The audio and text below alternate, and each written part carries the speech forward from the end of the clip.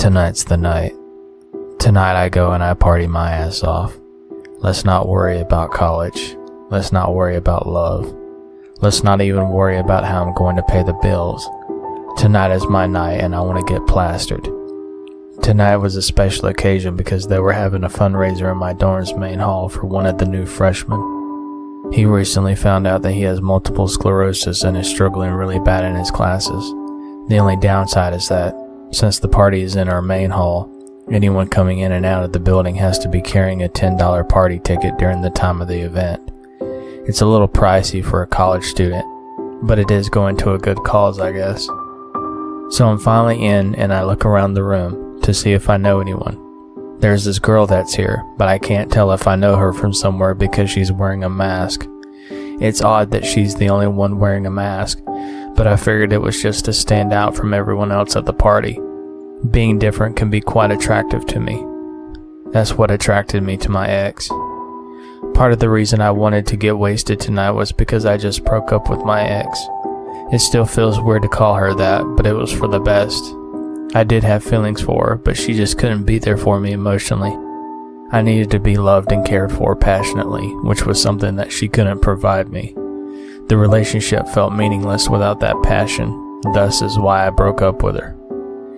After I had a couple of drinks in me, I decided to ask the mystery girl to dance. She nodded and followed me out on the dance floor. EDM was blasting out of the speakers and it was very crowded.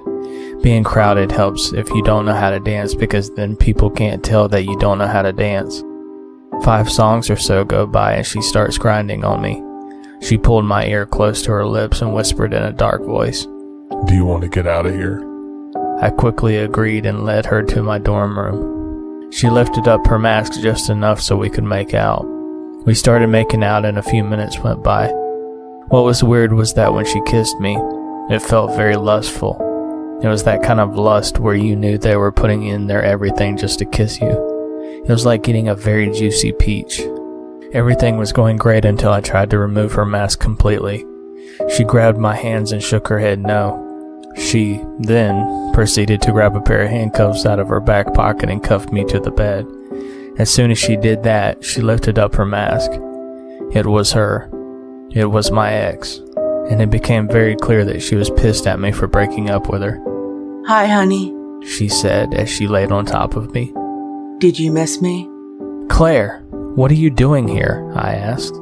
"Well, it's not really a party without your girlfriend here, is it?" "What are you talking about? We broke up."